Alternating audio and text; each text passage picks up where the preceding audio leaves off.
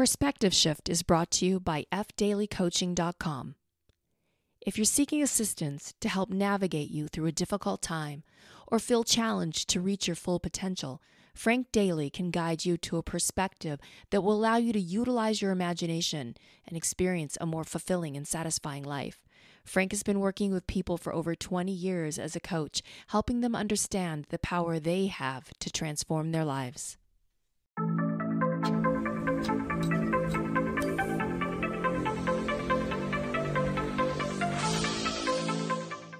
Hey, Mike, how's it going? Wonderful, Frank. Good to see you. Same here, man. Back here for another week of Perspective Shift. Who Yes. are we covering today? Bashar. Bashar. Yeah, Bashar. Yeah. Oh, this is awesome. Back for round two. We've had the privilege of covering Bashar, Mr. Darryl Anka in the past year before.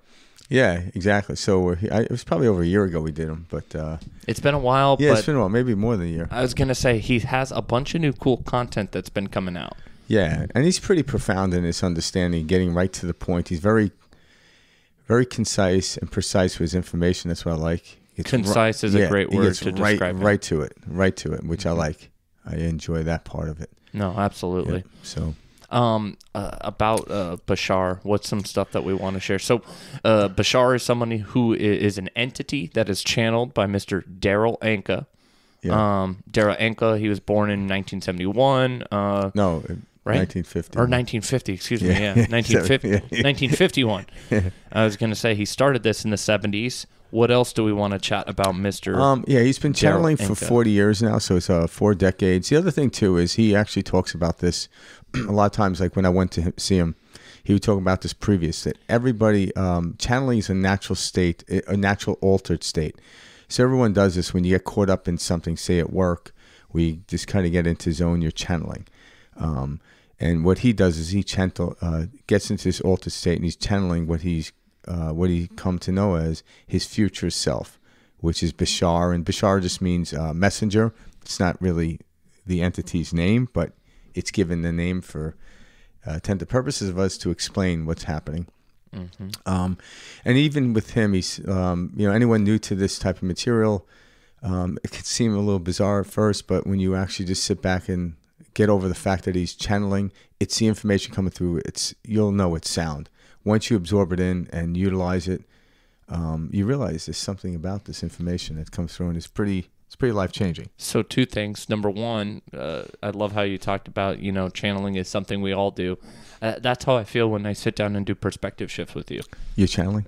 Well, I just feel like it's like it's a complete letting go. You kind of get into this trance state and you allow everything to, speak through you. Yeah, and time just flies by. We don't even time ourselves. We just do that's it. what I mean. Yeah. When you're having a cup of coffee with your friend and you're engaged in this great conversation, that's you channeling, I think that's a great way to describe what he's doing, because again, we put so much mystery behind certain things, or we make something into something when we all have the ability to do, these exact very same things. Yeah, and some will call it intuition, what have you, but he obviously has a capacity to channel an entity outside of himself, and I think he labels it's like 300 years into his future. Yeah, he said 500 years. Yeah. Yep. All right. So you're talking about the Bashar? Yeah. 500 years, 500 light years away. Yeah, something like that. Yeah. So, and it's just an entity that he's attached to from a planet called Esasani. And all this information could be found on his website and everything else. But for me, I find that to be cool. But for me, it's more about the information to live my day-to-day life here on planet Earth, and how to get through this physical world, and how to elevate higher to where you're actually just witnessing it, not getting caught up in the day-to-day stuff, which a lot of people are. And one of the first videos I'm going to show you is about how humanity actually is lifting. Mm-hmm. Again, if you watch the news, you don't notice that. You would never think that. You would think we're being pulled into the depths of hell, and how divided we are as a country. But the other thing, too, is put a positive spin on the news, because if we put a negative spin, we're going to get a negative reaction. We put a positive spin, we'll get a positive reaction. When I look at the news, if I do look at the news, and I see things that are going wrong, The news is only showing you what is not common, because if it was common, it wouldn't be news. So therefore, when you see all the negative aspect, it's kind of nice knowing this is not everyday stuff. It may shake your ground because we notice stuff that's out of place. So if you have a really clean house and there's just a drop of coffee on the floor, you're going to know a drop of coffee. But the drop of coffee doesn't consume your house. It may consume your attention, but it doesn't consume your house. You go up and wipe it up, it's gone. Mm-hmm. So the news is showing you drops a cup of coffee, but if you immerse yourself in the news, you think it's everywhere. It's not. So it's a positive way of looking at the news so you can actually watch the news without getting pulled into it. Yeah. The second thing I want to mention before we dive in there, and you touched on it, but when I first saw Bashar, I was like, what the hell is this? I had like I remember saying to myself, like, what?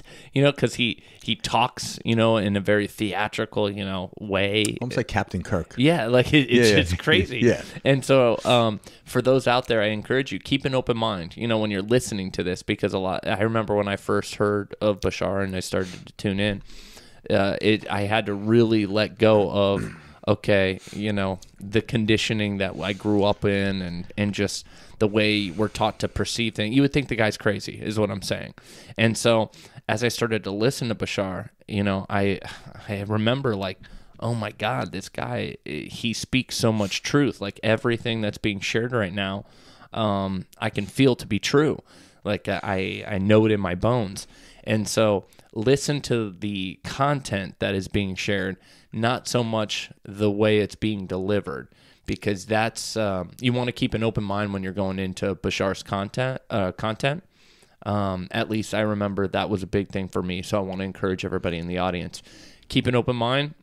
Listen for how it affects you, how it affects your soul, how you feel. Yeah, and over time you don't even notice it anymore. I've been listening to Bashar for many, many years, so I don't even realize his tone anymore. I do notice, like when I go to see him, and even sometimes I've never seen Bashar. Yeah, and when they show some clips too, they'll do this not often, but they'll actually have him prior to going under. So the cadence of Darryl Anka's voice is a lot different than Bashar. It's softer. I don't want to say kinder. It's not like Bashar's not kind, but he's just softer feeling than when Bashar gets on. It's a complete change in his voice. I don't know if we have a clip showing that, but if you're interested, there are clips out there. But it is like he's like Darryl Anka is stepping aside and allowing the energy of Bashar to come through, because Darryl Anka speaks English. Therefore English is coming through. So it's a translation. So Darryl Anka's system or subconscious is translating the information coming through, because it's coming through in like more of a vibrational feeling, and then he's translating, just like everything. If if I feel a certain way, I utilize words in order to express it. That's why we always get in trouble. It never gets to the point. No, but you're absolutely right, and that's they've done. You can also see some documentaries that they've done. They just did one on Gaia called Channeling. For anybody who's interested, it's called Channeling, and they hook Darryl up to different machines, like the EMT or whatever, the brain scan, whatever that stuff's called, and they can see the moment when his consciousness, or when he switches into Bashar. Like they can actually read it and monitor it. Yeah. And so it's very interesting. He actually is stepping away, like you're saying, from Darryl Anka, his identity in this third dimensional world, and he is consumed by Bashar. Yeah, and imagine even now if Darryl Anka, if they somehow had this machinery or equipment, say 40 years ago, and they were measuring Darryl Anka's brainwaves. Imagine his brainwaves are coming closer as an individual, separate from Bashar, closer to Bashar's now, just because of by proxy, Mm-hmm. So the reason I brought that up is when you get into a meditative state, or you get lost in having a conversation with a friend, notice how you feel. If your brainwaves are being measured, they would be at high amplitude, high measurement, higher than per second. Yeah, higher than they were. So it's and that's what meditation means, becoming familiar with. So the more we become familiar with feeling good, the easier it is for us to get there. And he shows you, obviously, one of the formulas I think in one of them he'll talk about it. If not, I'll go over it. But there is a formula for living life, and if you follow it, it works. It really does. Hell yeah. But I'll see. I think one of our clips will have it. If not, I'll say it. But just rather have him say it. No, Yeah. I love that. Yep. Let's dive into our first clip. All right. Here is Bashar.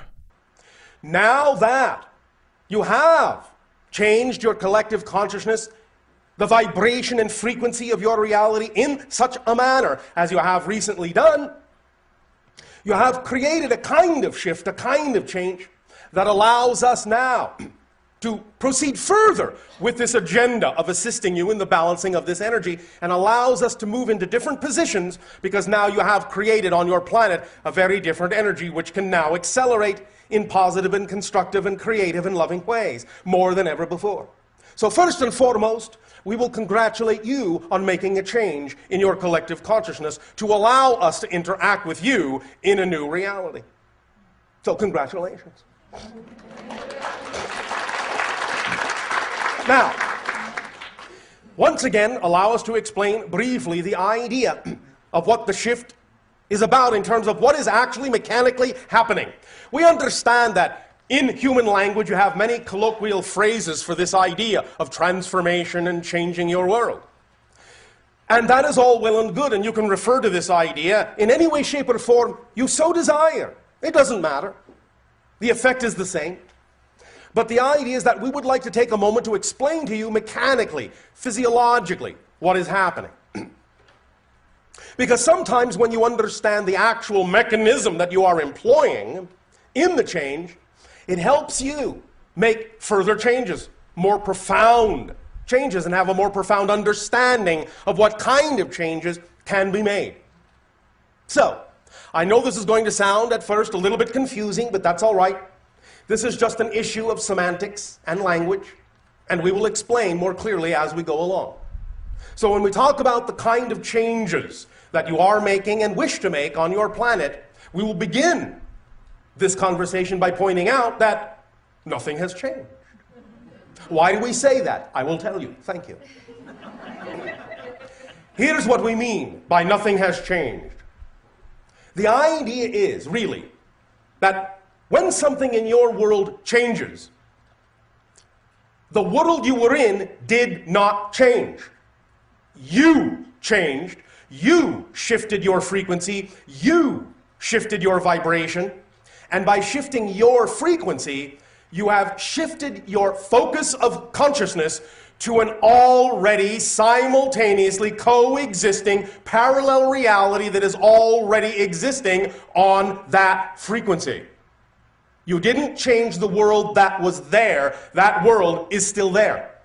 You have shifted to an already existing parallel reality that is reflective of the vibratory frequency you have shifted to personally. Thus, when you look around and see differences, it's because you have taken yourself, you have shifted yourself to a parallel Earth that already had those differences in it. The old Earth, the other parallel reality, still exists, still looks the same. Didn't change. But you have changed your focus of consciousness. So the idea of helping people change, of helping to change your world, is the idea, really, of offering other people a point of view that contains a certain frequency, a certain pitch, a certain state of being. And if they choose to match, to mirror that frequency you are offering that goes along with that different point of view, they then will see the difference in the world in which they have shifted to. They will see the difference in them reflected by the world they have shifted to. But again, the other world, still there, hasn't gone anywhere. All possible parallel realities exist now. I love that clip. Me too. I thought that was a great one to kick kind of things off with too. Yeah, it's an analogy that he uses. He didn't use in this situation, and where they talk about shifting to another reality, it's like if you're listening to a radio station, is a particular, say, classic rock station, and you switch to, say, country. you're not changing the rock station. You're actually switching to a country station. So you're changing the frequency, which is coming through the bandwidth through the radio. So you're actually changing frequencies there to get a different output of music, if you will, in this case. So that's a perfect example. Yeah. So a lot of people are sitting around waiting for the world to change. And we've heard this before, say like Mahatma Gandhi, become the change in which you want to see. So Bashar is actually telling you the mechanics of it. You don't change the world you're in. You change to the world in which you prefer. And that's what it is. So when you actually know that, you don't have to change the world around you. You don't need to protest. But if you want to, go for it. It doesn't matter because that's what's happening in that world. But if you really want to change, you must change the radio station if you want to hear a different type of music. And go a step further. When you say change to the world you prefer, what do you mean? The change to the world you are. What are you vibrating at? What is your frequency? What is your output? Yeah, and it's just different because again, like this, the world you're in right now isn't necessarily bad. You're just done with it. And if you don't know how to get out of it, it's going to drive you nuts. So it's leave it alone, so to speak, and move on to something else. Because sometimes actually, as human beings, we're living in limitation, but living within the field of limitations, it's showing us how strong we are, right? It's like we play these games like escape room. Like, why would you put yourself in an escape room? Well, to see how you can get out of it. But why do it in the first place? Well, to see how clever I can be. Well, so you limit yourself in a room with 5 or 6 people, and then you work together to try to get out of it. It's fun. So when you start looking at the world which we're in, it's fun. But if you look at it and like, I don't like this, well, most likely you don't like it because you've been here too long in the state in which you're in. And you can elevate above. You'll still be able to know that other rock station is still there when you turn to the country or vice versa. It doesn't matter. But I am preferring new music. So a preference is more of I want to explore a different theme. It's not better. It's not worse. Obviously when we get into more congruent stuff, it keeps amplifying.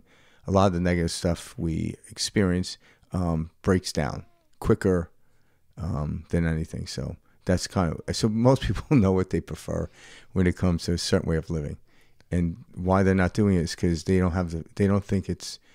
waiting for someone else to change rather than them changing. I like what you said about like how it's like you wanting to change the frequency. It's essentially you kind of being tired of playing that character. That's the feeling of like kind of being pulled down or whatnot. And a lot of us think that we have to. This is like the fill in the sack over your shoulder. We have to like carry these old experiences from when we were a child or when we were younger, whatever, high school, college, whatever. We have to carry these with us because those are who we are. And it's like us throwing the rock station, the classical station, everything while we're trying to, tune to the, country station or whatever.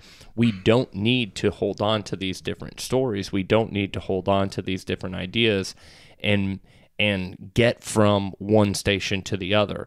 It can be instantaneous, and it's through letting go. And it's,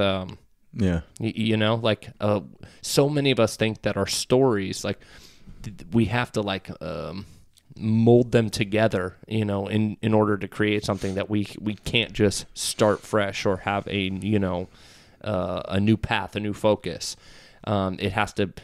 We have to bring our stories with us, and that's where we're getting caught in the mud. That's where we're getting stuck. Is we're trying. Well, this doesn't work because this happened to me when I was a kid, and this won't work because I'm not that type of person. I'm this type of person, and it's all these different stories and ideas that are stopping us from becoming what we are because we say, "Oh, that's who I am," but you're labeling who you are. You're writing a story, or you're giving credence to something that you're saying you are.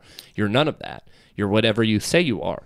And so in that same moment where you're saying, I can't do this because I'm not that type of person, that type of person only exists because you hold on to it.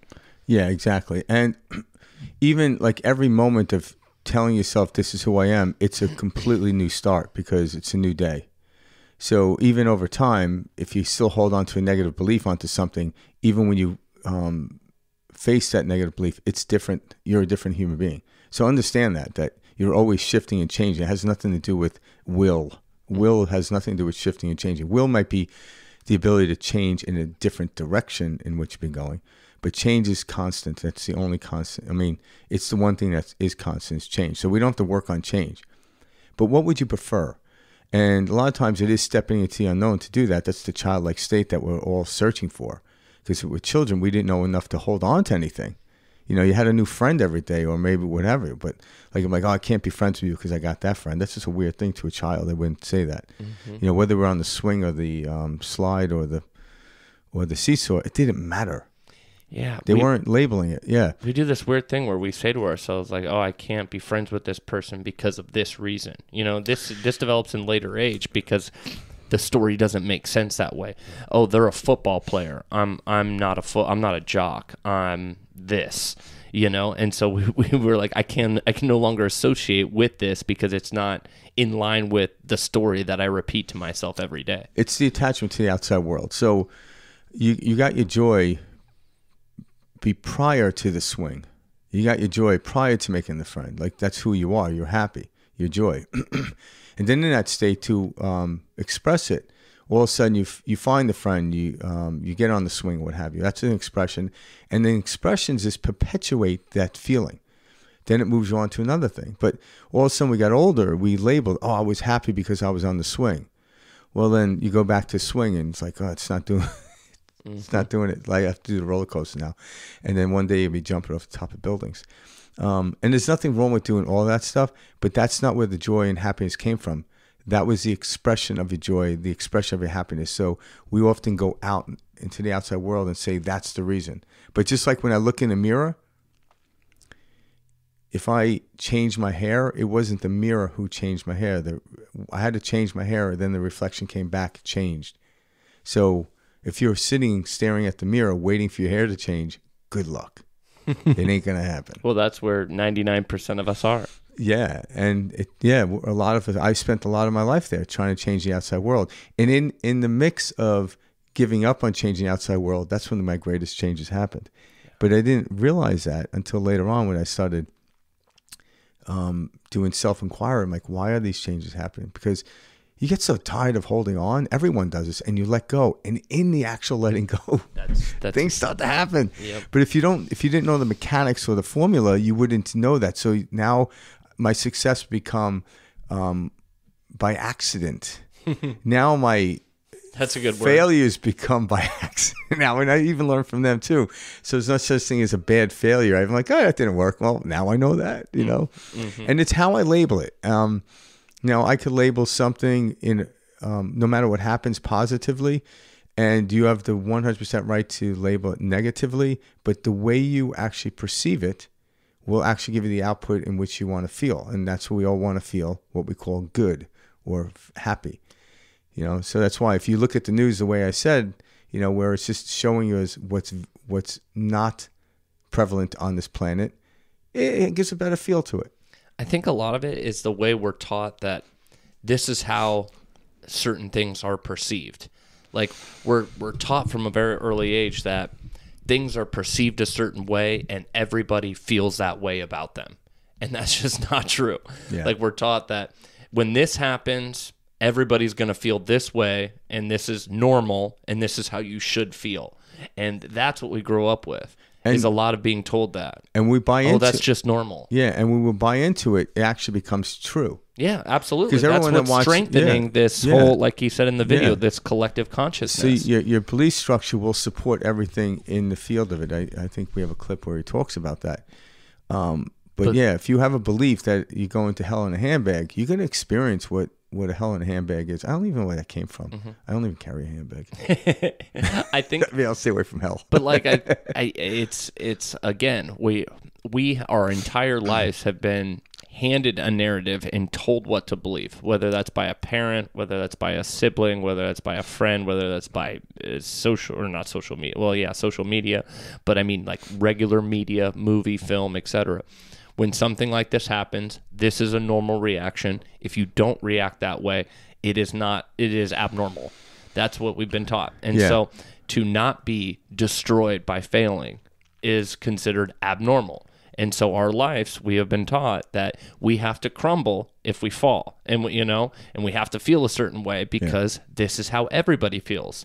And again, we're an ape species, you know, we're very similar to an ape species, and it's all about well, the human part of us, but we're beyond that. Oh, absolutely, absolutely. I just mean like we're sentient beings. We're very similar in the sense of like we have like mob mentality. You know, yeah, but that's a belief. We want everybody to feel a certain way, etc. So these are tendencies that you see, you know, throughout our human race, and so we don't want to be different. So when that situation happens, I have to feel bad, and so we have to get over these programs that have been handed to us our entire lives. That when something doesn't go your way, or when you don't achieve something and you fail, you must feel bad. You must feel this sense of loss. You must feel this sense of not worthy, because this is what we've seen our whole lives in television, movies, you know, by our parents, our friends, etc.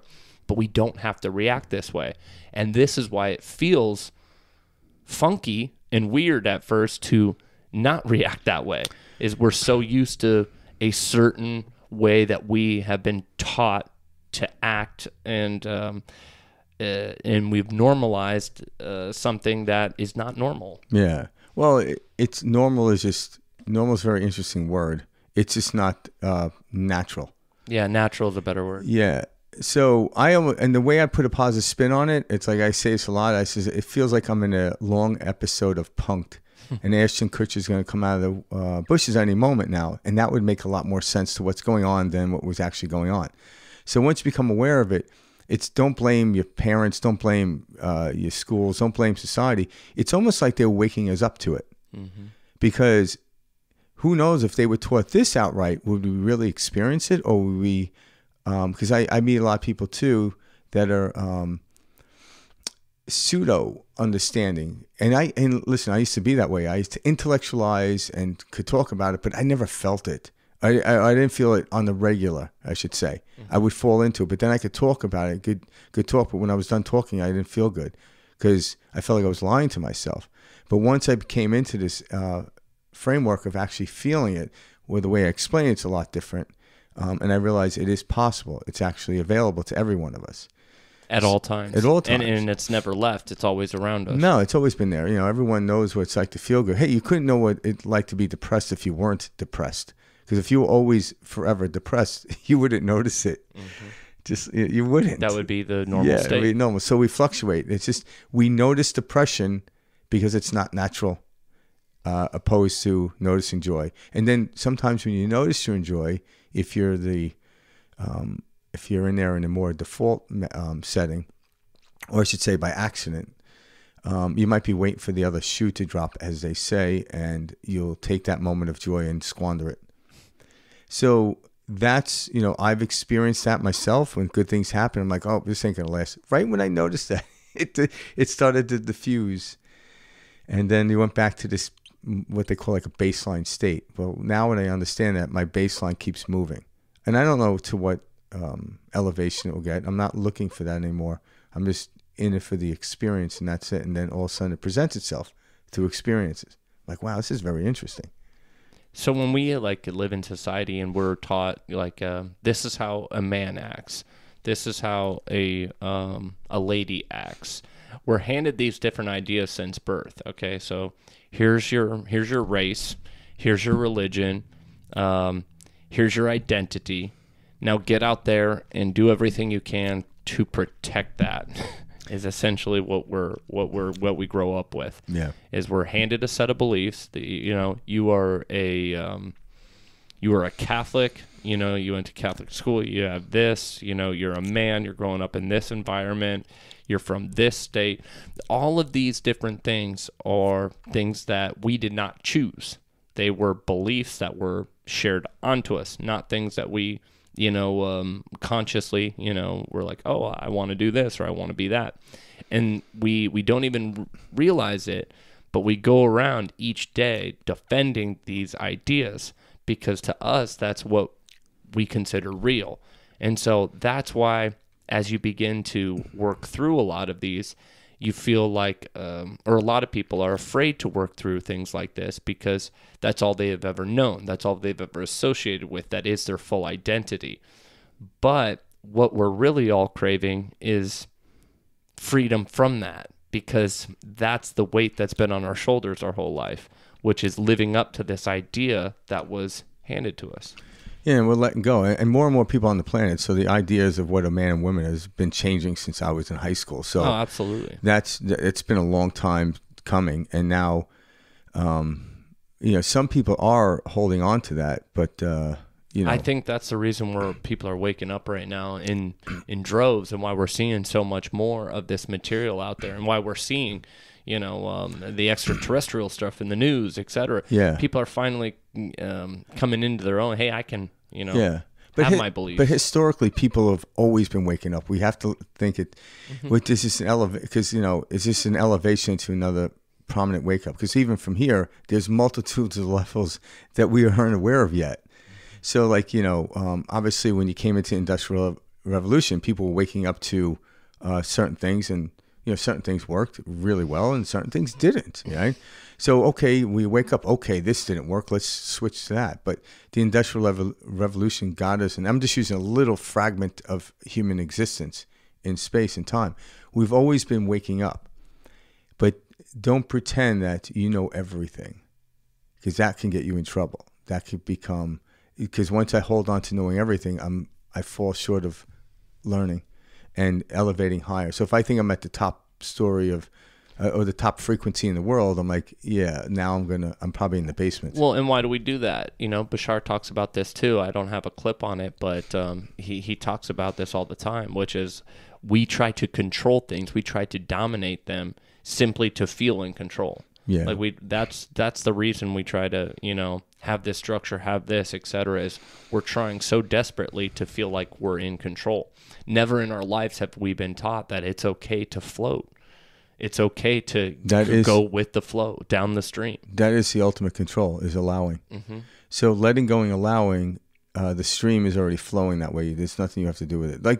That was the hardest thing for me, was to learn that, which was I was trying to control and manipulate everything so I could have the outcome that I desired, rather than saying, okay, I'm going to let go of this and roll with it. Yeah. And be bewildered, elated with the great things and the surprises that come with life. But we're taught that we need to manage everything, and we don't need to manage everything. In fact, trying to manage it is what's throwing it off. Yeah, it's almost like anyone that's ever been in the water for a period of time, especially at the ocean, there's a thing called a riptide. And if you're trying to swim against the riptide, that's when you drown. But if you allow it to pull you out to where it comes to its fruition, and then you swim either direction parallel to the shore, all of a sudden the next set of waves will pull you in with less effort. Yes, it seems counterproductive when you get pulled out.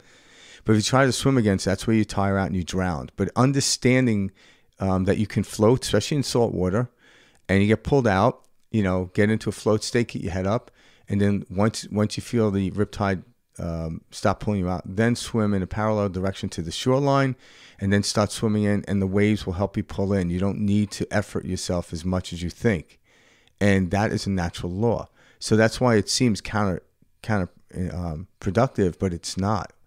It's actually counterintuitive to actually allow the world, let the water help you. Don't fight it, because good luck fighting the water. Well, I can't remember who told me, but I heard that story about Navy SEALs one time, and one of their things, one of their training missions, if you will, is they get dropped into this random river, and it's a moving stream, etc. And the point of the challenge is to see who is going to fight against it and try to, swim upstream or swim to get out, etc. And those who simply float.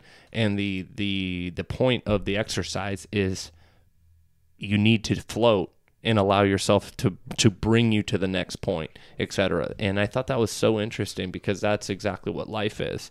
You know, we think we got to get in here and fight it out and duke it out, but we don't. We need to learn how to float. Yeah, and the point I also want to make, because Mike brought this up, it's really good, is a lot of people, like, when they hear this, okay, that's easier said than done. But when I was a kid, I was shown in a riptide how to, so I actually experienced it. So therefore, having the experience gave me great faith. So of an understanding. Actually, I had to have faith for my dad to put me in that situation. But then once I experience it, it's no longer faith, it's a knowing. So that's what happens in life. You have to have faith that it's going to work out. So then you get into the situation, you watch it work out. Now you know it's going to work out, but every situation anew creates another elevation of faith. So we're not like, so whenever you're trying this stuff out, do it to your own pace. Because Bashar will say this: do not dishonor your beliefs. You just want to expand them or slowly let go parts of these belief structures. Maybe get rid of the whole belief, but you do it on your own because you can get hurt that way. So that's what we're seeing here. We're trying to encourage. I always encourage myself to slowly let go, to head into something new, and I have to let go, or else I'm just stuck, at the side of the river, so to speak. But once I let go and watch it pull me, it becomes exciting. Oh, now the rapids are getting heavier. Oh my God, I have to come into another faith, because when the rapids were at 2, it was easier. Now they're at 3. I'm like, well, it's the same. It's just a higher frequency of wave movement. But now you have to really let go a little bit more and a little bit more. And I'm using this as a metaphor. I'm not saying you have to get on a river and do this. But it's helping us let go of old wanted beliefs. But you shouldn't, I'm going to use this, Mark Twain uses for addictions. I'm going to use it for beliefs. You ought not to toss your beliefs out the window, but coax them down the steps, one step at a time. And when you do that, you'll come to realize this belief is no longer working for me. But don't dishonor it by throwing it out the window, because you'll get in trouble. And that's what we don't want. So I want you to step into this belief and see, okay, what part of this belief am I still learning from? What part of my belief am I holding on because I don't know anything else? But if I don't let go, like the monkey bar theory, I can't get to the next bar. So focus on what you're grabbing on. This is how we slowly let go of our beliefs. And every human being had beliefs years ago, and you look back, you no longer have those beliefs. At some point, you let go of them to what we call advance in the direction in which you're in. So why are we having to struggle with them now? Because we think this is who I am. I'm like, no. That belief structure got you here. It was the modality in which, it was like the car that got you to the airport. But if you don't get out of the car, you're not getting on the plane. Nope. Yeah, so I say we dive into our next clip. all right, here we go. As the ego feels it's going to lose out, it will try to hold on in your own consciousness. As soon as the ego feels it's going to lose out, it will try to hold on to anything that it can. And it will constrict the flow of energy. So it's all about really letting it know you unconditionally love it. You thank it for the job that it's doing, that it was designed to do. And it's going to benefit greatly by working in partnership with the higher mind as well. And that it's going to take the weight off its shoulders so it doesn't have to be quite so tired. Right, or it feels like it's being not acknowledged at times. Yes. To say it's done. Always thank the ego for the perspective it has given you, because it is doing its job, at least the best that it knows how to do with the belief systems that all of you have fed it. Okay. But it is doing its job. Everything that is being done in that way is being done out of love to the best of its ability.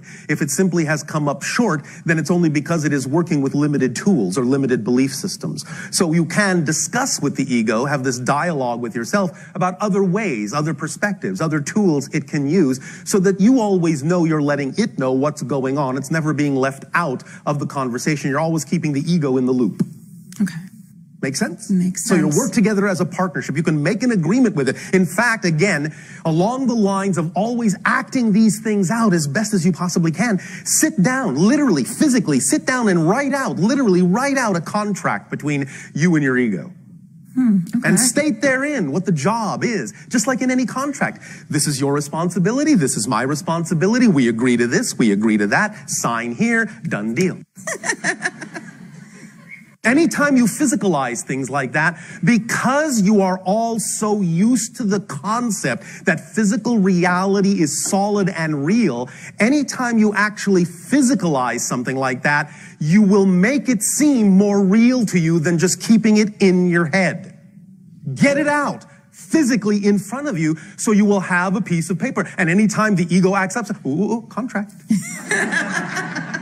Looky, looky, you agreed. Because it's to your benefit. Remember, rattle, rattle, rattle the paper. I love that. I know. That's one of my favorite clips, because especially nowadays, with the new thought movement and different stuff, people are talking about, you got to get rid of this ego. You got to kill your ego, this ego death, all this. But the ego has a purpose. And the ego it has a purpose here in this third dimensional reality, in this Earth on this planet Earth that we experience, and the way Bashar describes it here is awesome, because the ego is our belief system. It is our identity. And so when we can kind of capture that and experience that, it's easier for us to disconnect with it or recognize it when it comes up and put space between it and detach from it and say, oh, that's what the ego is, you know?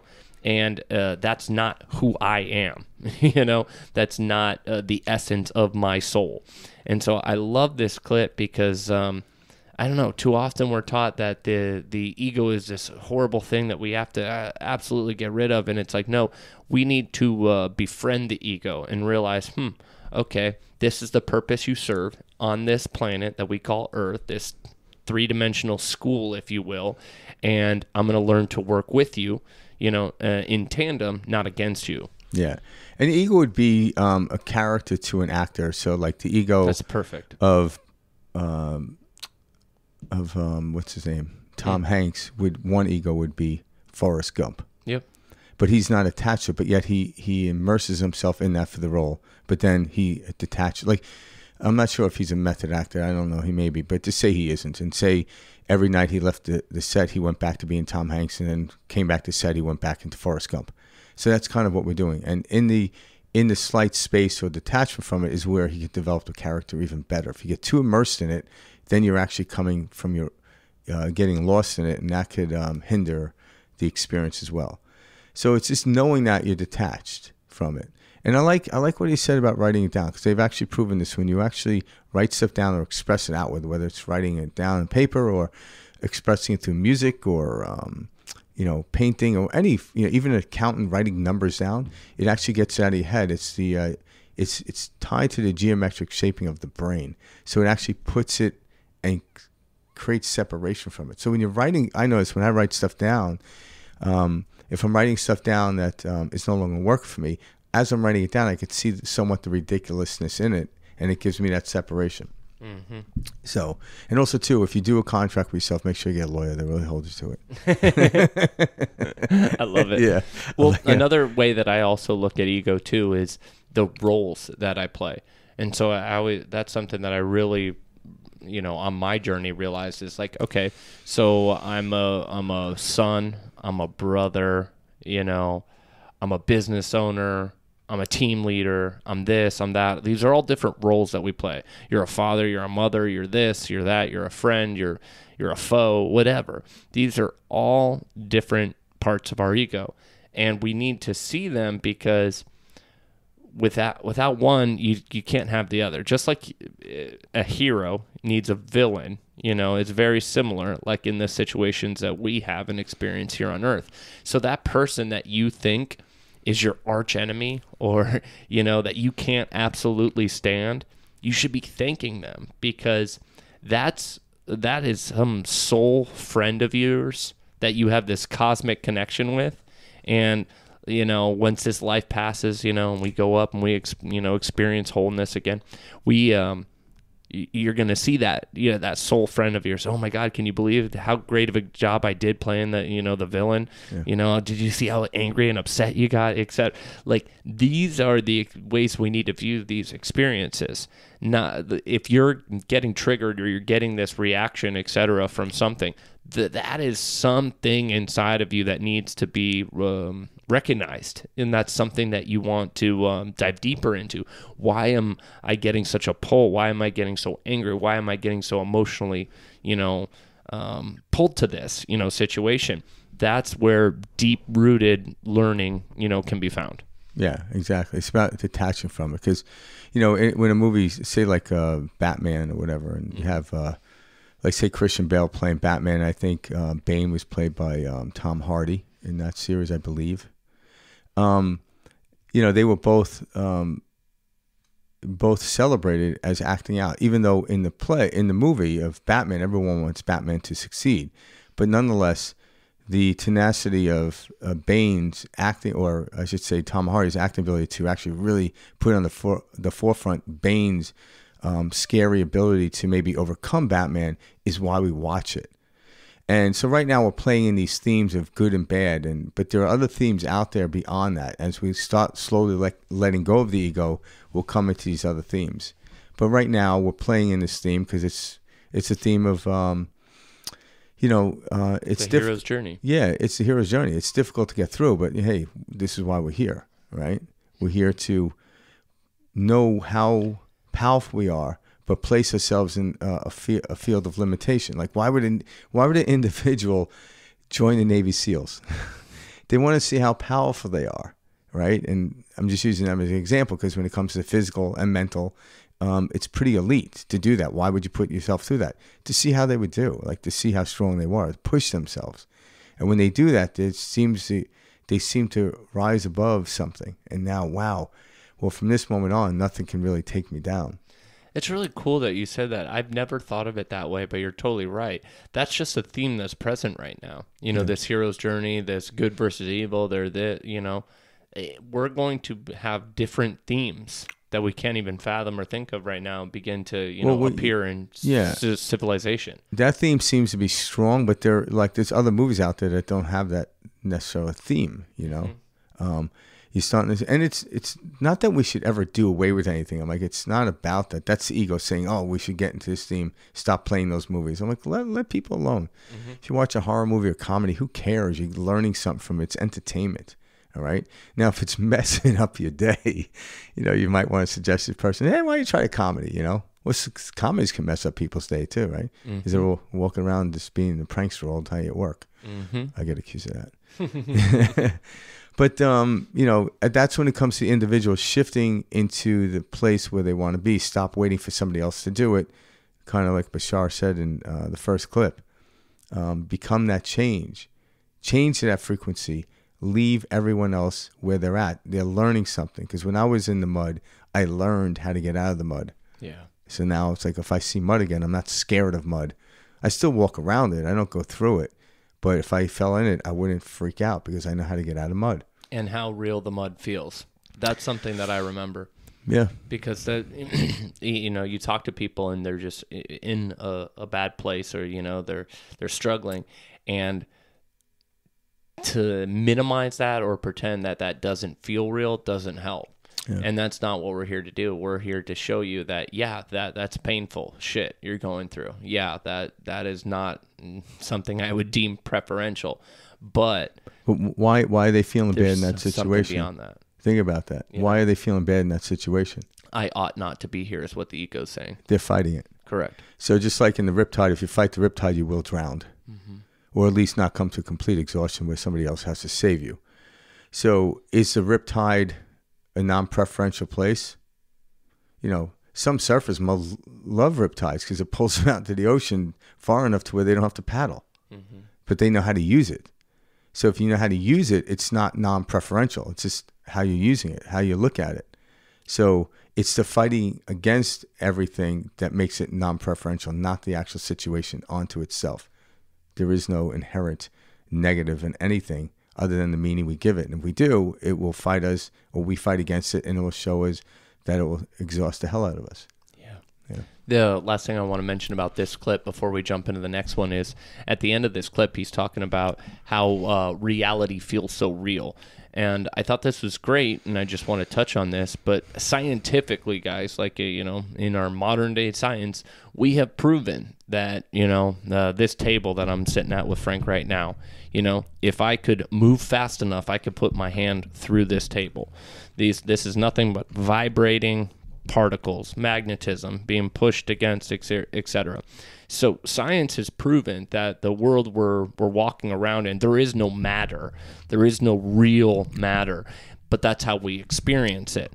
And so when Bashar in this clip was talking about writing a contract to make it real, all right, you're experiencing this ego as real. So treat it as that, put it on paper, separate it, detach from it, etc., blah, blah, blah. And I thought that was great because at the more that we can understand and realize that everything we're experiencing and, in this reality is actually moving particles, vibrating frequency, particle, light, etc., the less real and of a hold it has on us. And you can kind of intellectually and analytically, get yourself through it by realizing, okay, these are all vibrating particles. I understand what people mean when they say, you're attracting certain experiences. You are bringing different wavelengths, light, frequency, etc., into, your sphere, if you will, as you're experiencing life. And so, I don't know, I love that he mentioned that and talked about it so nonchalantly. Like, oh yeah, this reality that you take so real, we do take it real. But when we can understand it, at least for me personally, from an analytical and intellectual way of, hey, this is all vibrating particles around me, it makes it easier to step into these types of concepts. Yeah, and also too, understand that everything is going on inside. So the reality is the sensations in what we call our body that we're experiencing it. Yeah. So there really isn't anything outside of us. It's just the illusion, like the reflection on the mirror. If I looked in the water and see a reflection, that reflection has no tangible aspect of it at all. Mm-hmm. So everything outside is a reflection of the electromagnetic field in which we're in. But the ego, what I've noticed in myself when I actually started letting go, the ego actually likes to be told what to do. So once we start letting go, the ego loves to take orders rather than giving orders. When it gives orders, it doesn't work out well. So that's kind of what it is. It's like putting the cart in front of the horse is kind of using the ego to get around. But when you put the horse in front of the cart likes it so much better. It just pulls along, and then they can have the experience a lot easier, a lot better. Because the ego is just a recording system for our subconscious. But if you keep reiterating and going back, like, okay, this is what we did yesterday, let's do it again because it felt good. I'm like, yeah, it's not going to help me today. But the ego needs to take the back seat. And when it does, the ego actually likes it. You don't have to keep fighting it. Once the ego's in the back seat reading a newspaper, it loves to be driven around. It really does. So when you start to experience that, it actually helps you internally as well. Great point. Yeah. Let's jump into our third clip. All right, here we go. Hi, Bashar. And you good day. I don't really know that I have a question. I would like clarification. About? My life situation. Once upon a time when I was younger, when I wanted to move somewhere, such as Hawaii and Australia and Papua New Guinea, I just got up and moved without fear and without any thought of consequences. And now? And now I'm older, and I want to move back to California. And how old are you? 65. What a baby. What a young whippersnapper. Okay, so I'm just saying. I am 178. I know. So what is preventing you from moving where you say you prefer to be? My issue with money, which I always had that. My issue with money. Yeah, I don't have the money. I don't have the desire to move and take risks and just do it and not know what happens like I used to. All right, then don't. I know, and that's what I'm doing. And you have to honor your belief system. If you don't believe your excitement will support you, but all that means is you don't understand what it means when excitement is complete kit. But that's all right. Okay, so that's it? You have to honor your belief system. Obviously, you're saying you don't prefer to. So let's examine it step by step. What specifically now looks like a risk that didn't look that way before? And what's the difference between now and then?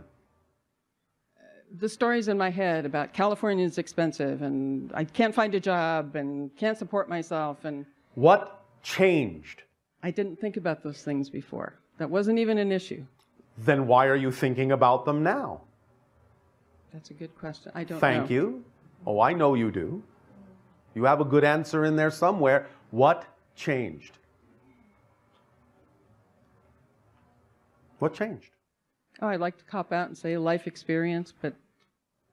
All right. Well, it's all right. You can say, well, I picked up some ideas along the way. Okay. They may not necessarily be in alignment with who I prefer to be, but I picked up some ideas. Okay, I'll go with that. All right. But if you know that you don't prefer them, why hold on to them? How do they serve you?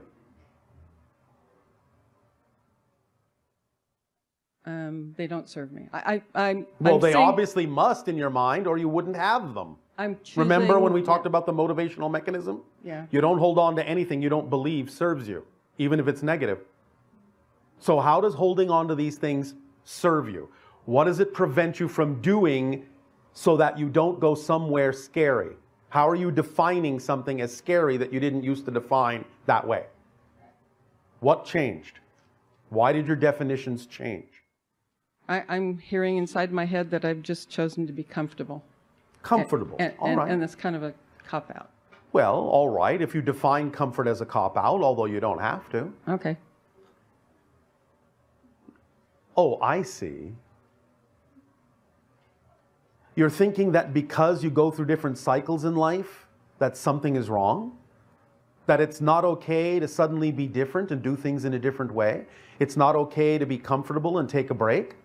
And if you're not doing things the way you used to, then somehow you're not living up to your full potential? Bingo. Thank you. All right. Well, you know that that is really nonsense. So why buy into that? Bingo. You can go through different phases. You can do things differently. Yeah. It's all right if you do them differently than before. As long as they're in alignment with who you prefer to be, that's okay. Is that okay? Yeah, I'm getting the judgment in being comfortable and not being the doer all the time. It's similar to the idea on your planet that when people experience depression, they're defining their experience in a negative way and so experiencing it as depression, when in fact all it really is the natural compression that happens when you know you're looking for answers that can't be found out there. So you go to where you know they are, within. And you reevaluate yourself and you redefine yourself and you emerge as a new person, literally. But if you define the idea of going within that way to look for answers as something antisocial, something's wrong with you, you're not outgoing anymore, you're withdrawn, if you start defining that idea in a negative way, even though it's a natural mechanism, you will start to experience the negative effects of defining it that way. And it turns into depression instead of compression. Thank you. So this is similar. This is why we say it is so absolutely crucial to pay attention to how you define things. Listen to your definitions.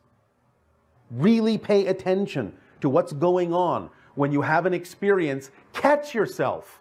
Catch yourself when you label something negatively.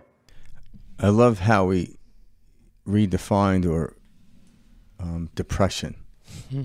Because again, like people know what that feels like, but when you define it as bad, you actually experience it as bad.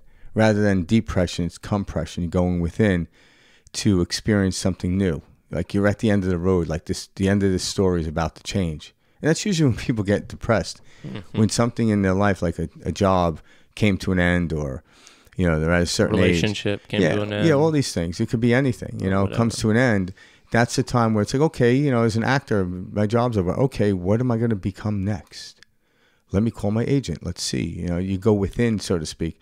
But if you label that as, like, I like that high feeling of moving, what they call the acceleration feeling. Well, you can't keep accelerating because you'll burn out, so to speak. So there is these ebb and flows. But when you get down into the that lower part, all of a sudden you label it as bad, and that's what we call depression.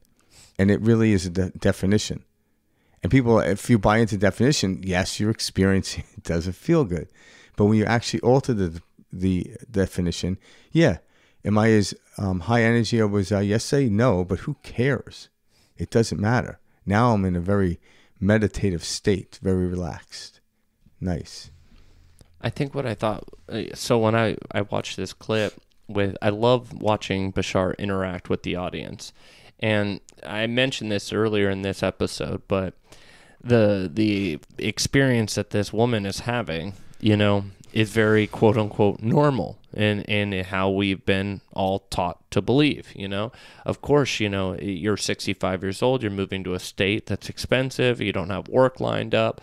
Like at the end of the day, how do you expect this to just work out? These are all very heavily normalized and agreed upon things in a society. Like, yeah, I would be worried too, etc. And Bashar's taking the exact opposite approach of that. Yeah. You know, okay, yeah, sure, you know. And did you notice the woman's body language when he put her into a different definition? Oh, she became so much more relaxed. Yeah, she changed. It was beautiful. Yeah. And this feeling that you just pointed out is what we're all looking for. This sense of relief, like Like, I always knew this. My whole life I've been told this is how I need to think. Yeah. I'm supposed to feel this way. I'm supposed to feel unsure. Why? Because I don't know what job I'm going to do. Why? Because I'm getting older, and I don't know who's going to take care of me. California's expensive. Who's going to argue that? These are all things that we have, again, we are taught and repeatedly in and out that it is normal to feel negative, to feel low vibrational. And we're taught that is correct, that is a right experience. And so I just want to point that out, that's what Bashar is doing, is helping people to see that this is not the way you're supposed to feel. Yes, you've been taught this. Yes, we've all shared this belief at times, or we've all shared an experience similar to this at times, but this does not mean it's the end-all be-all. And that's the hope and glimmer that each person getting up speaking to Bashar is looking for, which is they think their situation is so different from everyone else's, even though we're all going through the same experiences, just in our own different version and details. Yeah, and I want to clarify, because when he talked about, like when he changed the definition of depression to compression, the state or the feeling is the same. It's just the way you look at it gives you a different outlook. Because what I'm saying is, like when I go to the gym, I want to, working out. Some workouts, I'm high amplitude. I'm like energized. Some aren't.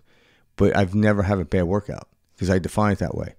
But I want to I don't want people to be misled by this. Just because I changed the definition doesn't make you not cozy. Mm-hmm. It doesn't make you want to run a marathon. It doesn't do that. You're still going to have that feeling. Because whenever anyone sets into depression, it's like, oh, it's relaxed feeling. But then they're like, I shouldn't be doing this. Maybe I'm depressed. Oh, my God. That's what always happens. But no, it's the end of the night, so to speak. The end of the cycle of a day. You're getting ready to go down. Now, at nighttime, we allow that feeling to happen because we realize, oh, I'm getting ready to go to bed. But when we have that feeling one morning, we wake up like something's wrong with me. I'm like, no, it's a cycle. Question, go in. Maybe something's happening. Maybe something's about to renew itself. And so I want people to know that you're not always supposed to feel this high energy, exhilarating feeling. You can feel cozy and relaxed and still be in a high amplitude of energy. So don't get the two mixed up. Because if you're feeling low, like I shouldn't be feeling low because I redefined it, but I still feel low. I'm like, no, you're not accelerating. Like the RPMs in my car don't need to be at 5,000 RPMs all the time. So I don't want them to be because the engine will blow.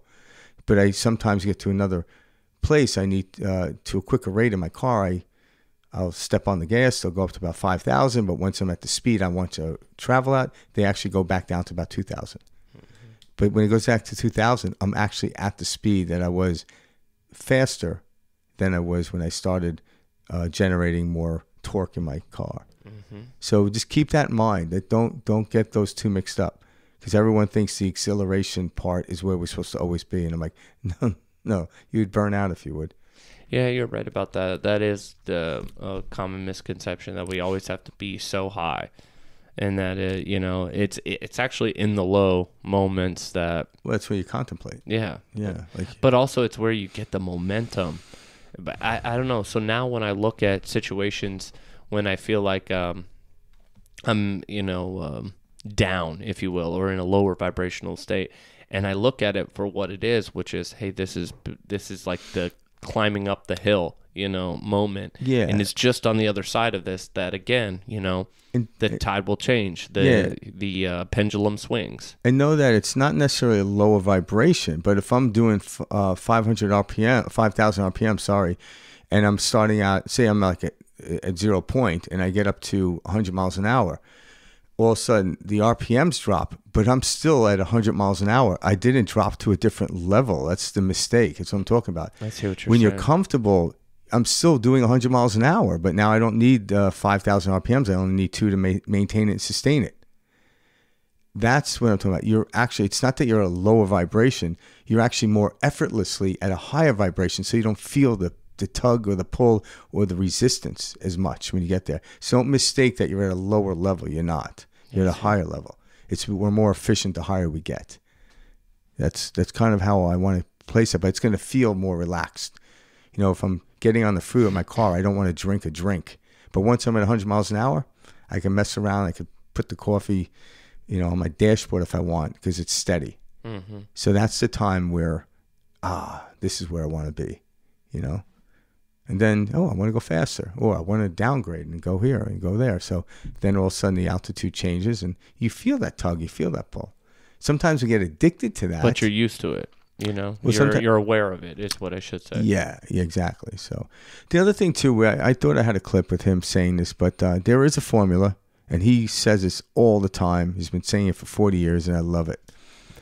When it comes to living your life, and if you follow this formula as best you can, it's follow your joy as best you can, your highest excitement, with zero insistence on how it's supposed to turn out or assumptions on how it's supposed to turn out, and maintain a positive attitude, such as giving yourself positive definitions. Life will hand itself to you beautifully. Because we don't know. No one ever knew what was about to happen. Once it happened, they went back and they told the story of how it happened. They reverse engineered it, but that won't get them anywhere. This story will not get me to the next story. I need a whole new story. But this story can let me know I can actually experience a whole nother story. So history tells us that, hey, we're choosing this. History showing me, do I want to do something different? Yes, then change. So history has a purpose, has a point. But it's not to emulate or redo, because that's boring. You know, how many times would you remake a movie? After a while, you know, unless you put more emphasis on how you tell the story, it's different then. But you want to move on to a different story. And that's kind of, so follow your passion as far as you can with zero insistence on the outcome or how it's supposed to outcome, and even let go of the outcome. You'll live an amazing life, because what you think might be the outcome, be a great outcome, to the ego mind is the floor. To where the higher mind, with the higher mind, that's the floor, but to ego mind, they think it's the ceiling. So we don't know, because we only know what we know. And if you want to experience something even greater, that's why synchronicity starts to evolve, or synchronicity is always here, but it starts to produce what we call excitement when we start getting to higher levels. So if you're experiencing synchronicity at a higher rate than you did before in what we call preferential experience, you're already there. You're just going to get more of it. So stop trying to get somewhere. If you're facing west, you're already there. Now you're just going to get more west, so to speak. And that's kind of the message Bashar is teaching us. Wherever you are, you're there. Just define it as that. But if you define it, you're not. You're always going to not be there. And that's the pull and tug on a psychological setting. We get so attached to it. Again, I meant to say this, no one's doing anything wrong other than they think they're doing something wrong. And if they think they're doing something wrong, they're going to experience they're doing something wrong. And it's going to present itself in the outside world. And this goes for the spiritual path as well.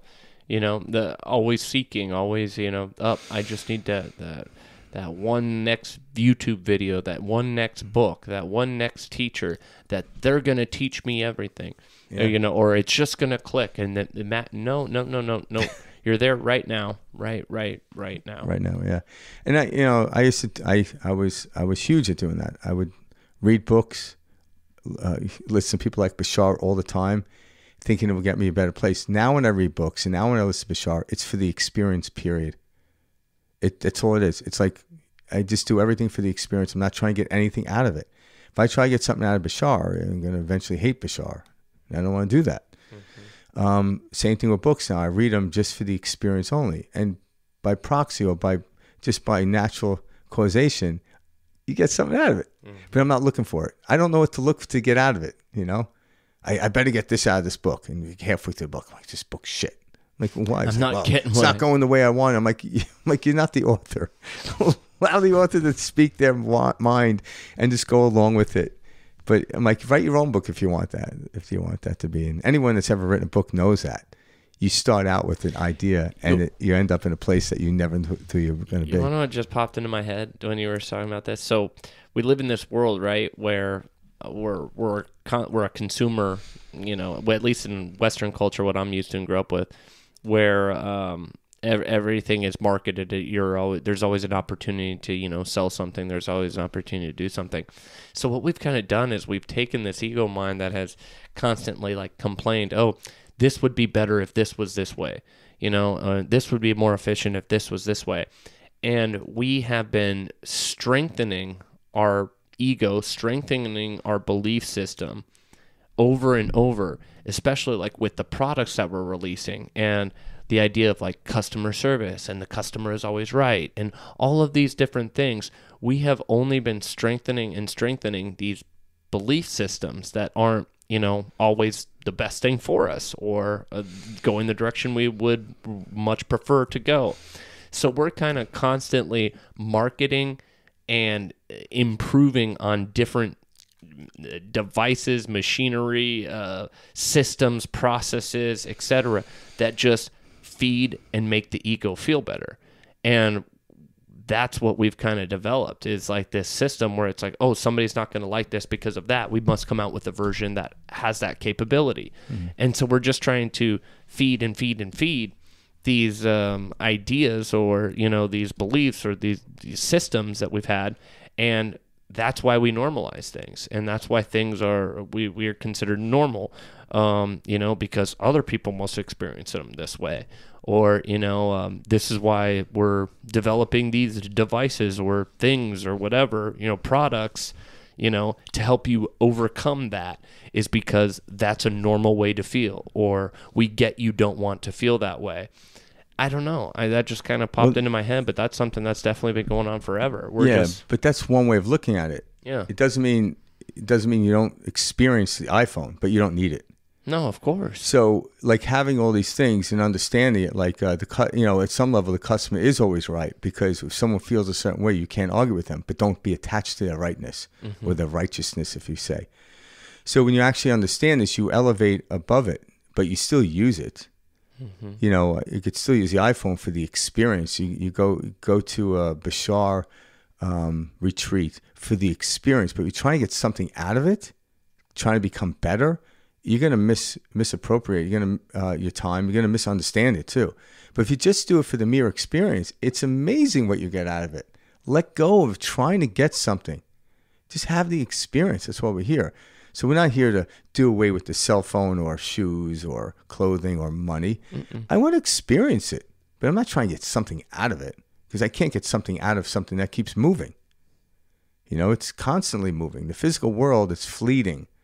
So what can I get out of it other than the experience? That's all I'm here for. And once that experience goes, another one. You never run out of experiences. Just like I'm never too full to have another meal a couple hours later, if that's what I want to experience. Oh, I'm too full to eat now. You are now, but eventually you won't be.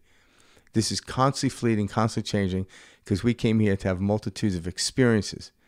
How we look at them will create an excellent life or a demanding and stressful life. But it's not the outside world. It's how we're looking at it, how we perceive it, how we're defining it. And once you get better, or greater, I should say, at defining things in a more preferential feeling, the outside world, maybe to other people, don't change. I could talk to someone like, people like, the world's going to hell. I'm like, I think it's brilliant.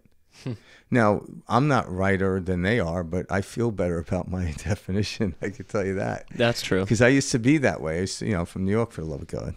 Yeah, I was going to say, it's kind of just in your blood. How's it going? Don't ask. Don't ask. Yeah. So, but I got tired of that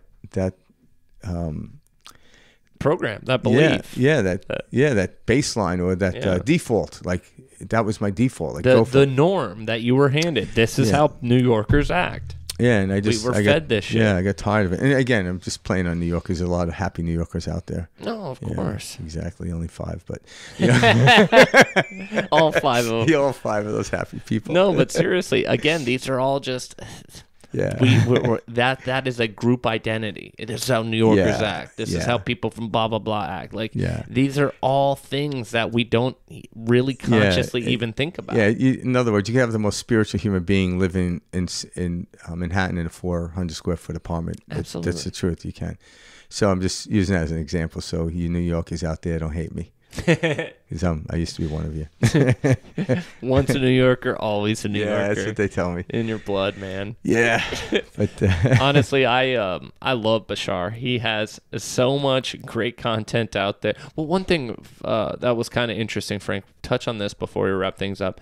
What was he saying about, his ship? So you've watched Bashar for what, 15, 20 years? Yeah, at least. Yeah, so more, so for 20 years, he's talked about this. Even more than that, but this entity that he's channeled, Bashar.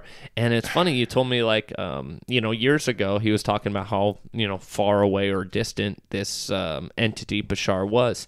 And he's coming closer and closer and closer. All right, yeah. So where we're at now. Yeah, according to Bashar, his spaceship is right above Bell Rock, and that's in Sedona, Arizona. Mm-hmm. And it's about 25. Again, last time I heard, I don't know what it is today. It's about 2,500. Or 25,000 or 2,500. I don't know, 25. I'm not sure, miles, whatever. Okay. Above, Bell Rock. So obviously, since I've been listening to him for a very long time, it's been lowering. And the reason is because as he started out with the first clip we talked about, as our resonance happen, as it changes, we're becoming more susceptible, or we'll have the ability to receive more of this information. Now, don't mistake this. We're already there. Why? Because if you're listening to Bashar and you like Bashar, it means you're in resonance with an extraterrestrial. Mm-hmm. You already are. This is just one form of resonance. They don't need to pop in front of you with their big almond-shaped eyes, I guess. I don't know. No, but I've never personally seen an alien except for on TV. Yeah. So this is, we're already connecting through this. So if you listen to this podcast for the first time and never heard about Bashar, this is how we connect, different ways. But we think someone has to come down in some type of spacecraft and land and say, "Take me to your leader." Like, doesn't need to. I'm like, no, you don't want me to take you to your leader. Trust me, he won't even remember himself. That's good. Wait a couple of years. Yeah. Give us. We're almost in election season. Yeah. Oh, God. At the end of the day, it's funny because, like Frank just described, it doesn't matter where Bashar is physically located. No. This is something that's accessible from any state, any place, any time. Because as Bashar says in his own words, everything is happening now. All of it now. Just in the first clip that we shared, everything is different realities. I actually really like the way it helps my brain understand it, the way Bashar explains the different realities as, different Earths, and we're just switching Earths. And, and I've seen like a photo of this. I can't explain it, but it's like hundreds of worlds stacked and lined next to each other, etc. And it's kind of like you're shifting from one. You're physically changing the Earth that you're on, and I thought that was very, very cool because that reality, the old reality, is playing out at the exact same time your new reality is playing out.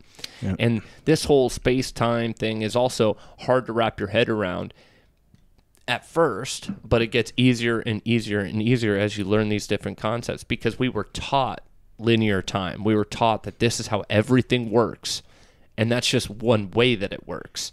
In fact, everything is happening all in this moment, and that's scientific. That's the way to actually intellectually explain that is, if you actually have faith and understanding that everything is already done.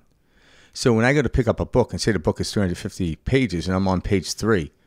Well, 150, the 350th page still exists now. I just haven't experienced it. Mm-hmm. Just like when we were younger, before we had Spotify, we had to put the radio on to hopefully the DJ would play the song in which you like. Now I could go directly to it, and every song I want to listen to is actually available right now, but I can only access one song at a time. So once you understand this is very easy to understand. You don't even need scientific proof. Just look at your life. At any moment, you go on Spotify and put out whatever song it is you want. As long as the artist sold it to Spotify. Once in a while, they don't. The sons of bitches. But anyway, but that song is available somewhere. Somewhere that song is available. At any given time. Where before, the song was always available if you had all the records in your house and put them on there. But if you listen to radio, you almost have to pray and wish. And that was kind of exciting, though. Like, oh, shit, this song came out. Everyone shut up and you turn the radio on, yeah. I remember when Napster came out and changed that whole game.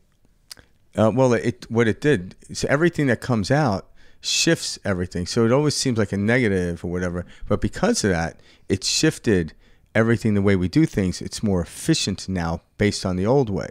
All right. And I think even the artists are making more money with their music than they did before. I could be wrong there. I'm not certain. But when Napster came out, they certainly weren't making any. Mm-hmm. They were losing. So, but that's what gave life to like new YouTube stuff. Well, and it now actually they're getting their gave views that's on their Steve Jobs when he online. did that. When Napster came out, Steve Jobs created iTunes. Oh yeah. And then he each song was like 99 cents, and I'm trying to think what his cut was like 30, like 1/3 or maybe 1/4%. So a lot of it went to the actual musician. And now like you can put a song on Spotify yourself, and if someone watches it, listens to it, I'm sure Spotify gets a little cut, but you're not paying some other manager. Yeah, and the artist. So things are becoming more efficient in an individualistic way as we learn this. But this is just the beginning of the end and the end of the beginning. It's a circle. It's never ending. So when you don't try to race somewhere. Don't try to get to a higher amplitude or somewhere. It's funny. Like I'm not waiting for Bashar's spaceship to land. I'm aware of like extraterrestrials and spaceships, but the only time I look up at the sky is when there's no light pollution, just to see it come down on me. And if a spaceship comes down, great. That's not what I'm looking for. I'm trying to stay present. But if I'm looking, I'm not present. But if I'm experienced through my vision of what's happening, and don't get me wrong, I falter into looking, but when I just observe, I'm present. It's completely different. That's the state that we're all working towards, is what you just described. It's his observation rather than... I'm not looking, I'm observing. I'm observing. It's kind of like what Forrest Gump said. It always cracks me up.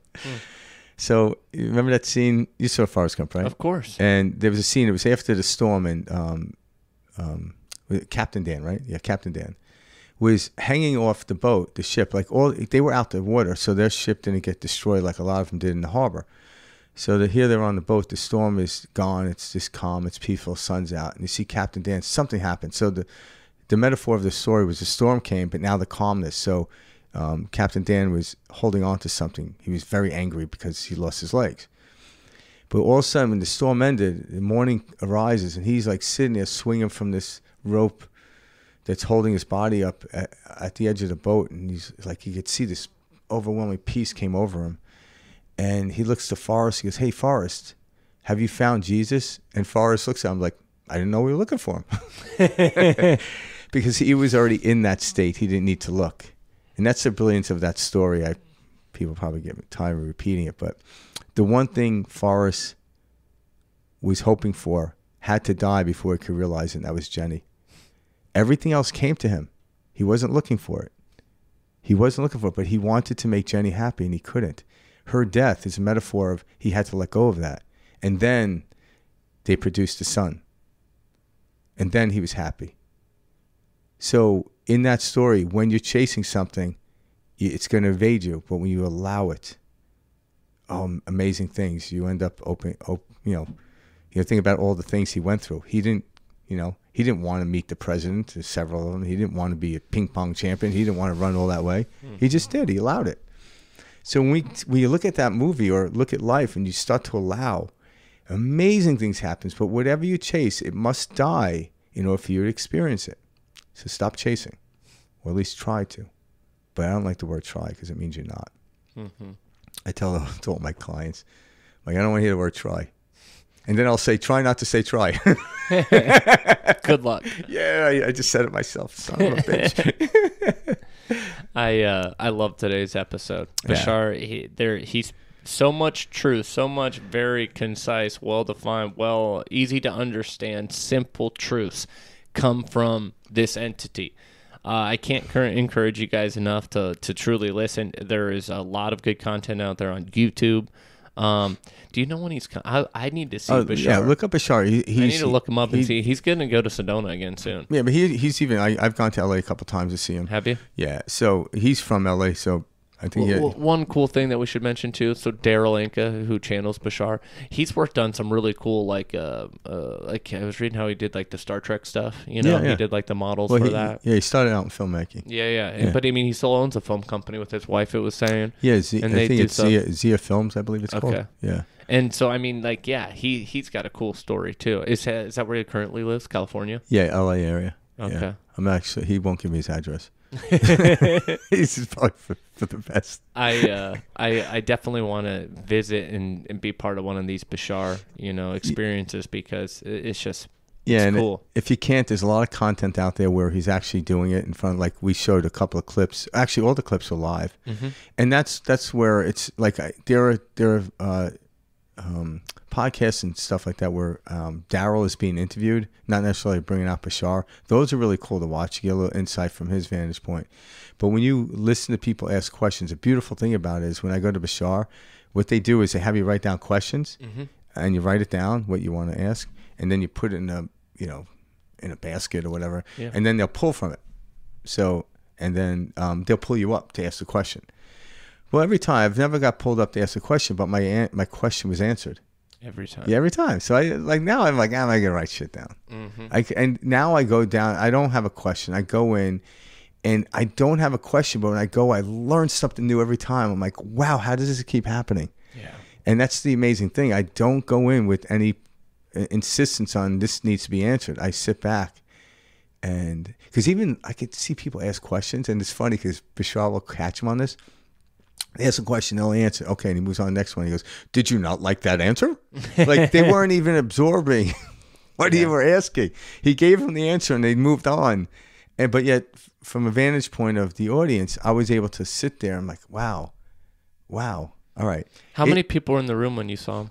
Oh, would you say 500, or would you say 20? No, not that. No, more than 20. Upward of maybe 200, 300. It's That's very a lot of difficult to people tell. in a room. Yeah, it's yeah. It was sold out. I'll tell you that. So they just rented out this. It was at a hotel, and they rented out this conference room. And so yeah, I can't tell you the truth. Maybe a couple hundred, 300, maybe. That's cool. But it was definitely sold out. It was because I had to keep something on my seat, so no one take it. Sons of bitches. See that is. But there wasn't a bad seat in the house, though, so it didn't matter. That's awesome. Yeah, it was funny because I remember going there first time I seen him. I'm hanging out near the pool.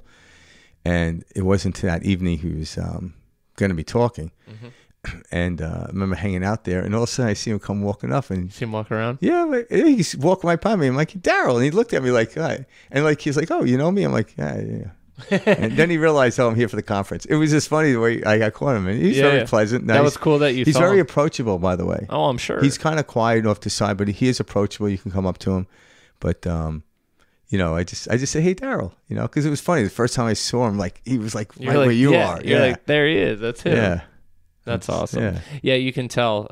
You're right. There is a difference between him and the entity Bashar. Yeah. Because I've watched interviews of just Darryl Anka. Yeah. And he is very much more soft-spoken, quiet, easgoing guy, etc. And then Bashar is direct, but yes. to the point. He's funny, Bashar. Like he'll actually he'll scold people. Yeah, he makes good jokes. Yeah, I remember this one guy I was watching one, and we could sit here and talk all day about it, but he was trying to bring in this idea of these conspiracy theories. And he was saying, that's your belief. He goes, and the guy's like, are you telling me everyone here is looking at different? He goes, yes, that's what I'm saying. And the guy kept going, and Bashar goes, stop, and just shut the guy down. We are not here to discuss this stuff. All right? You can hold on to that, but what I'm telling you is you're living in a different world than everybody else here. But if you want to feed it into, you're wasting your time at this conference. And matter of fact, the more you actually talk about conspiracy theories, the more you strengthen them. The more you talk about whatever you don't want, strengthen. So if you want to strengthen abundance, talk about that. If you want to, but if you want to strengthen poverty or lack or pain or suffering, when you talk about, you will strengthen it. Period. It's physics. This is not philosophy. This is actual physics. So learn to talk about something that moves you, and then more of it will come. More of it will come. More of it will come. But if you talk about stuff that doesn't, like your sorrows and your pain, more of that comes. And you're like, see, yeah, everyone's right. Everyone's exactly right. But which right do you want to be? One that's working for you or against you, and in the movement of which we all naturally move in a higher level. We're made to naturally move higher. I love that. Yeah. All right. Yeah. So there's plenty of content out there on YouTube. Check him out. If you do get a chance, he's been doing this for 40 years. I don't want to sound like like with the Rolling Stones, but you never know when he'll stop. Yeah, I know. Check him out, especially if he's in your live, area. There's something about being live with him, just the people around it. It's just, the energy. It's really yeah. And it's accessible. He does it in California, like in LA area. He's got his own YouTube channel too, so go on there, check out that content. It's great. And he'll talk about the stuff, but on his website, he'll tell you when the events are. I know he does a lot of stuff in Sedona, but I'm not sure where else he travels. I'm just lucky that I live in where I live because it's easy for me to get to LA, or it's very easy for me to get to Sedona. Mm-hmm. Yeah. Another cool thing is check him out on Gaia. Again, there's that channeling documentary that just came out. It's literally called First Channeling. Contact. Yeah, well, First Contact. He's in that. He's also in. He actually made that one. That was him? That was his Zia films. Even better. Yep. And then he's also on, like, they have the LA like Conscious Life Expos. Yeah. Those two are great. Yeah, he's always, I think he goes to them a lot. And so check him out on that. And it's funny because whenever he goes to those, I think has the largest audience. Oh yeah. Yeah. He definitely does because I remember I watched a Billy Carson episode one time and Billy was talking about I show up and I see this line out front and he's like, oh man, this would be great. And then he realized everyone was going to Bashar. And he's like, oh shit, I need a channel. Yeah, I need a channel, yeah. You know? Billy Carson's great though. So yeah. Check them both out. Yep. Thanks so much for joining us this week, guys. If you like what you heard, leave us a comment below. You know, if there's somebody you would like us to see us cover or you think would be a good person for Frank and I to research, send us a message. You know, perspectiveshift2020 at Gmail is how you can reach us. That's probably the easiest way to contact us. And we'll be here next week, guys. Another thing we're going to start doing is we talked about this over the last week or two, but you know, we've been doing this show about 3 years now. We're getting a lot of people writing in and sending emails and stuff like that. And a couple of times we take the emails and we do the spotlight. Mm-hmm. But what we're actually going to start doing is anyone has a great story of their journey, write in. And we would like to feature you actually on the show as an interviewee. Yeah, we would like to interview you. Yeah, we'd like to do that. So we got our first one coming up next week. Next week, yeah. So we'd rather do that than just take your email and you know, go through it and talk about it. We actually like to have you on. So we want to start featuring that. That's something new we're going to do here on Perspective Shift. We're going to bring the audience into the show a little closer. Yep. And we like that because we all, you know, it doesn't matter where you are, your story is just as fabulous as anybody else's story. So we'd like to hear it and your journey along the way of not just listening to us, but just going down this road of consciousness and expansion. All right. I'm looking forward to that. Yeah, me too, man. I'm excited. Can't wait. Yeah. So we'll be chatting with a lot of you guys here soon. We're excited to have you on. We'll set up Zoom calls, all that good stuff. Yeah, so if you want to be on, just email us and let us know. And you can just give a brief. You don't have to tell us the whole story. We'll just give a brief setting of it, and then we'll find out on air. Is what me and Mike like to do. That's going to be a fun part. You know, it will be a good back and forth. It will give us time to answer questions, us time to ask questions, and vice versa. Yeah, it'll be fun. I'm excited about this. Yeah, me too. All right. All right, guys. We'll see you next week. All right. Much love and peace out. Thanks all. All right.